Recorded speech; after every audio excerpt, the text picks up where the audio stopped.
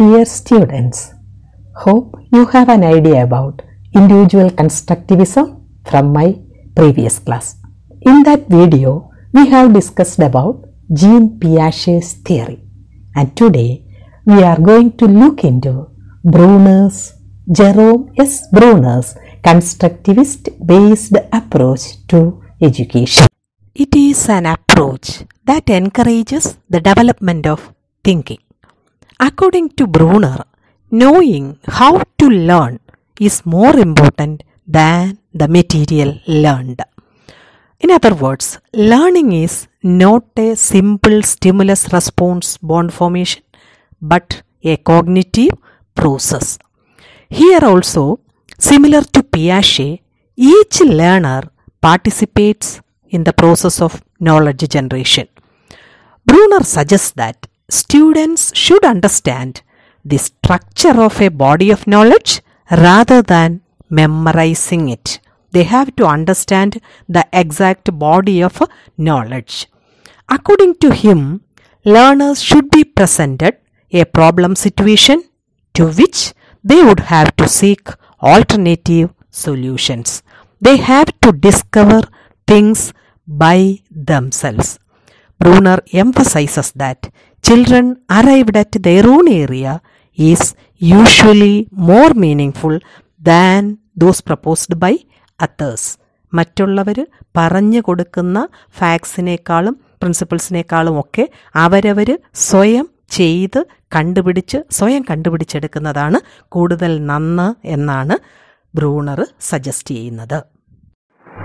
Coming to the characteristics of Bruner's theory, the first point, that is, learning is a cognitive process, not a simple stimulus-response connection. What is meant by cognitive process? Here, the individual uses his thoughts and sensory input to get knowledge. So, it is more than that of simple SR connection. The second one, each learner is an inquirer of knowledge. That means he is inquisitive in his approach. He always asks questions to get knowledge. Then the third one, curiosity, the most dynamic force of discovery, is the basic instinct of each and every individual. Every individual has a tendency to acquire knowledge. He is curious to get or to collect knowledge. So, curiosity is an important or basic instinct of each and every individual. Next point is discovery learning. The type of learning proposed by Bruner is discovery learning or kandattal padanam. Here, children learn by their own effort and discover by themselves. They directly involved in the process of learning, and knowledge that is created or knowledge is constructed in them with their own effort. Another characteristic of Bruner's theory is spiral curriculum, sequencing the content. I think you have learned it in 205. So here the total content that is split into various graded stages appropriate to developmental stages based on the individual's cognitive ability. That is called spiral curriculum. That also proposed by Bruner. Bruner's cognitive development theory suggests that intellectual development occurs through three phases, namely inactive, iconic and symbolic representations. These stages are described in terms of the nature of the experiences used by an individual to form concepts, concrete ideas and build up a cognitive structure. ഓരോ വ്യക്തികളും അവരവരുടെ knowledge ഡെവലപ്മെൻറ്റിന് വേണ്ടി എന്ത് തരത്തിലുള്ള പ്രവർത്തനങ്ങളാണ് ഉപയോഗപ്പെടുത്തുന്നത്, അതാണ് modes of representations എന്ന് പറയുന്നത്. പ്രവർത്തനങ്ങളിലൂടെ അവരിൽ ഏത് തരത്തിലുള്ള കോഗ്നിറ്റീവ് സ്ട്രക്ചറാണ് അല്ലെങ്കിൽ ലേണിംഗ് ആണ് നടക്കുന്നത്, അതിനെ ബേസ് ചെയ്താണ് ബ്രൂണർ പറഞ്ഞിരിക്കുന്നത് inactive, iconic and symbolic modes of representation or stages of development. First stage is inactive stage from 0 to 3 years. It's also called direct stage or the stage of action. സ്റ്റുഡൻസിൻ്റെ പ്രവർത്തനവുമായിട്ട് ബന്ധപ്പെട്ട് വരുന്നത്. And here the child understands through actions and the child's representations of objects and events in terms of appropriate motor responses or acting out, and that is called inactive representation. Here the child defines objects in terms of action upon it. As an example, a child waves his hand when his father or mother moves outside. ഒരു പ്രവർത്തനങ്ങളിൽ ഏർപ്പെട്ട് തൊട്ട് കണ്ട് അതിൻ്റെ smell അറിഞ്ഞ് പ്രവർത്തനങ്ങളുമായിട്ട് ബന്ധപ്പെട്ട് ഇൻഡിവിജ്വലിൽ knowledge develop ചെയ്യുന്നതാണ് inactive stage. That is the first stage of development. Second stage proposed by Bruner is iconic representation. The age is 3 to 10 years. This is the stage of imagery. And here the child understands world through images. Icon means image.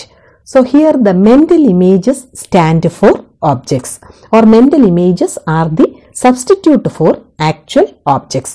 The concepts that are emerged out of inactive experiences are internalized in the form of icons. As example, here when a child draws the picture of an animal or an object instead of the actual thing, the actual object, that is called iconic representation. So here ചിത്രങ്ങളോ മോഡലുകളോ അത്തരം കാര്യങ്ങൾ ഉപയോഗിച്ച് കാര്യങ്ങൾ മനസ്സിലാക്കുന്നു. ആദ്യത്തെ ഐക്കോണിക്കിൽ അതിന് ആ ഓബ്ജക്റ്റിന്മേലുള്ള ആക്ഷനിലൂടെ പഠിക്കുന്നു. രണ്ടാമത്തത് വരുമ്പം അതിന് പകരം ആ ഓബ്ജക്റ്റിൻ്റെ പിക്ചേഴ്സ് ഉപയോഗിക്കുന്നു. Third stage is symbolic stage. Symbolic stage is also called the stage of language, most advanced form of representation. Here the child understands through abstract ideas. He is able to translate experiences into language and uses language as an instrument of thinking. As an example, the child explains his visit to a tourist spot.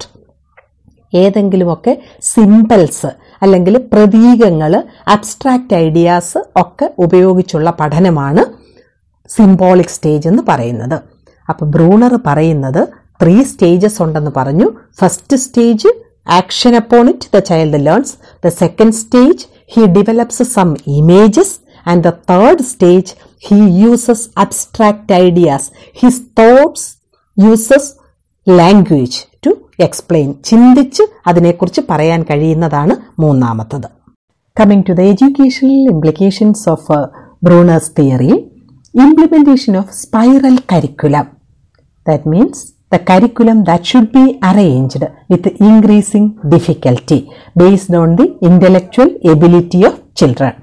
Then converting learning material into a form appropriate to intellectual ability of the child. Learning experience that can be, learning material can be converted based on the individual's intellectual potentiality or his chronological age, we can say. Then teaching learning situations should be process oriented, because the discovery learning is proposed by Bruner. So the each and every individual should be placed in the position of a discoverer. So such situations, problem based activities should be given to students. Then reinforcement in the form of knowledge of result, that should also be given. It can also, this knowledge of result can act as a reinforcement in the case of children.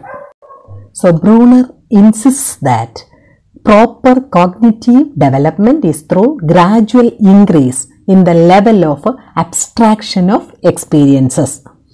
Here first there is a set of actions appropriate for achieving the result, that is the inactive stage. Then a set of summary of images or graphics that stand for a concept, that is the iconic. And the third one, a set of logical or symbolic prepositions. That is the third stage, symbolic stage. So these are the major part of Bruner's theory. Then coming to the evaluation questions. First question, what is discovery learning? The second question, explain the major stages or modes of representations proposed by Jerome Bruner. Explain the modes of representations proposed by Jerome S. Bruner. Okay, thank you.